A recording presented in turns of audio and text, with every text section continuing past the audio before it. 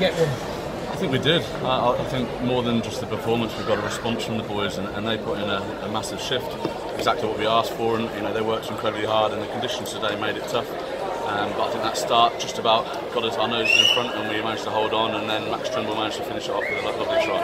A really great start to the game. Quick ball, lots of continuity. Yeah, exactly. And the boys have had a really tough week. Losing 3 on the bounce is not good. It's hit the morale a little bit, and the confidence was low. So to get that good start really settled them and settled their nerves a little bit. The crowd got behind them, and we kicked on a little bit. We just had to hold on at the end and dig in against the wind and hold out for that win. Do you think you had enough points at half time? I don't think you've ever got enough points, have you? I felt we had enough of a cushion to relax a little bit and to be able to be a bit more clinical, but playing into the wind was difficult, and we made a couple of errors, and so did they, but it's a good response all round, and I'm pretty happy. Scottish came out the traps in the second half, those 2 early tries. Were you worried at any stage? I was worried for 80 minutes.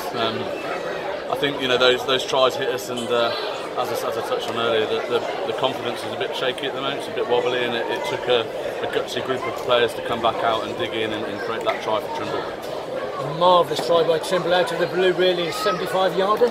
Exactly, and if that's what that kid can do when he's hasn't played for a few months, let's see when he's a bit sharper.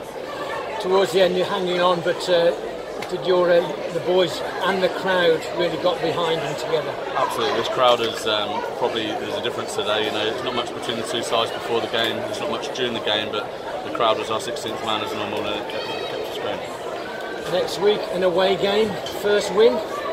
Exactly, yeah, and that's probably the key point, that this win today doesn't paper over any cracks. Our away game prep and all the analysis that we're going to do on Ealing and so on starts already, and we're prepping up. Our mindset's got to be right from now onwards. The injuries really disrupted you, particularly in the backs. How are they looking for the next few weeks? Well, Sharpie's failed his HIA, that's why he had to come off.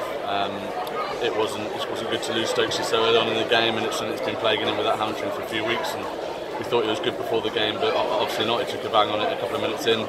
Andy Bullen-McCall was hanging on at the end. I think they all were, to be honest. There's some tired bodies, and the old man Tuatupo doing another 80-minute shifts is it's a tough day.